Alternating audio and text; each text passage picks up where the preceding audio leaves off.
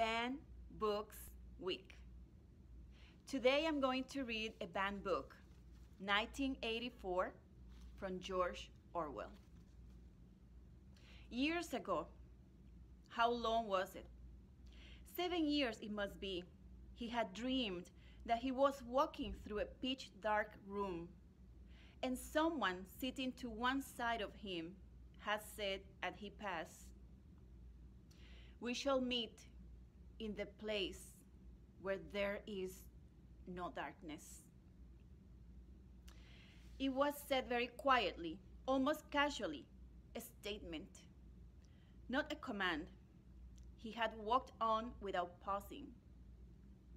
What was curious was that at the time in the dream, the words had not made much impression on him.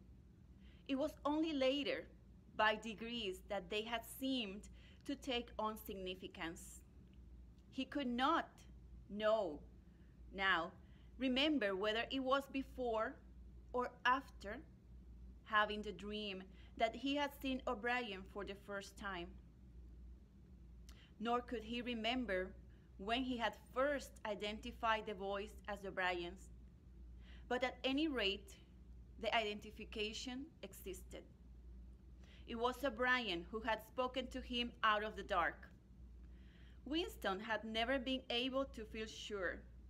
Even after this morning's flash of the eyes, it was still impossible to be sure whether O'Brien was a friend or an enemy.